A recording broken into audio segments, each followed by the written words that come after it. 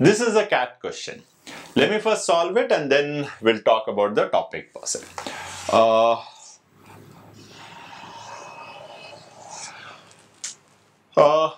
Working especially questions when there are a lot of n and j and k or a lot of variables tend to get a little difficult, and this is 2 raised to n minus j. It's really going to be difficult. So a simple way is, let's assume a value, right? J takes values 1, 2, 3, 4 till n. So we'll assume a value for n. Now taking too small a value, 2, 3 or so on, you might not see the pattern. So I will use a little larger value. I will say, let's say n is equal to 5. So the values that j can take are 1, 2, 3, 4, 5, right? And the number of students in this case will become 2 raised to 5 minus j. And what are these students? These are students who have answering j or more than j wrongly, right? So there's a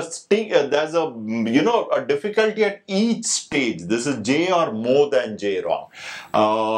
So let's just plug in the values now that we have taken a value of j and n.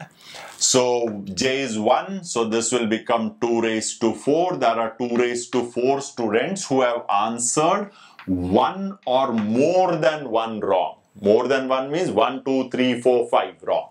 There are 5 questions only.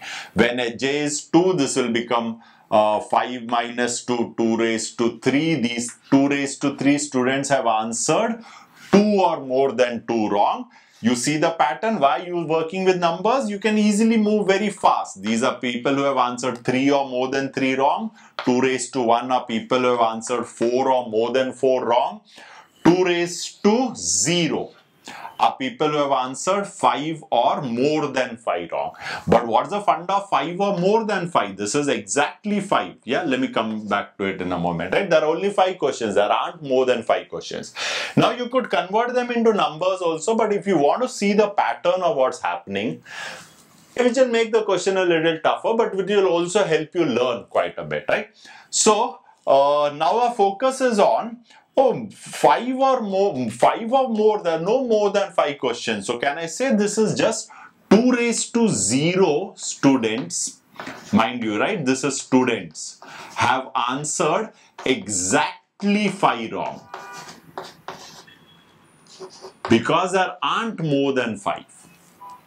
Now if I look at this, this says 4 or more than 4. 4 or 5, but then 5 aren't they already been counted here, right? So I could subtract. So I'm saying greater than 4 is a bigger set which includes these people of answering 5. So when I subtract, I'll be getting 2 raised to 1 minus 2 raised to 0. These many students have answered exactly 4 wrong, right? Similarly, this is 3 or more than 3. 3 or 4 or 5, but 4 or 5 are already present here, right? So if I subtract them, I'll be getting 2 square minus 2 raised to 1. These are students who have answered exactly 3 wrong, right? These are 2 cube minus 2 square. These many students have answered exactly 2 wrong, and subtract here will give me 2 raised to 4 minus 2 cube. These many students have answered exactly 1 question wrong. So what have we just done is, we have changed the greater than equal to j wrongs into exactly 1 wrong, exactly 2, exactly 3, exactly 5. Right?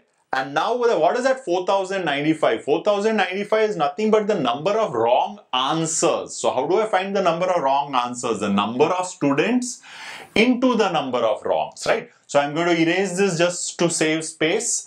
Okay, so these are the number of students who have answered 1 question wrong. So how many questions wrong? This many into 1. These many wrong answers.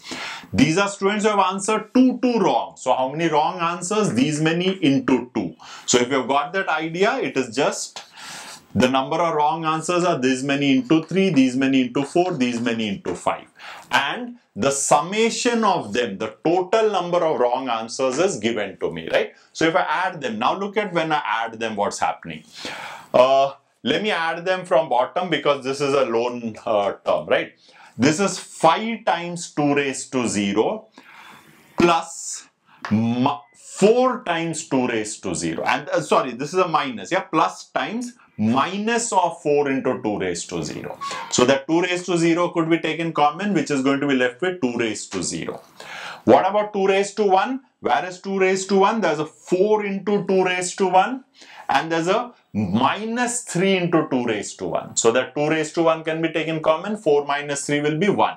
So there's a 2 raised to 1. Is that same with 2 raised to 2? Yes. 3 times 2 raised to 2 minus 2 times 2 raised to 2. So 2 raised to 2, 2 raised to 3, and what about the 2 raised to 4? 2 raised to 4 is present only once, right? There's no subtraction involved anywhere or so on. It's just counted once. So this is the total number of wrong answers, and this is a very simple geometric sum of powers of 2, which is always going to be the next power of 2 minus 1. So these many wrong answers we have. When n was 5, the number of wrong answers is 2 raised to 5 minus 1. So we can generalize this. For n questions, the number of wrong answers will be, total number of wrong answers will be 2 raised to n minus 1. And what are we given? Coming back to the specific question, we are given that 2 raised to n minus 1 wrong answers is 4095. Take 1 to the other side, 2 raised to n is 4096. We should know 4096 is 2 raised to 12. It's just 2 steps from 1024. 1024, 2048, 4096. So n value is 2. This is my answer. Okay.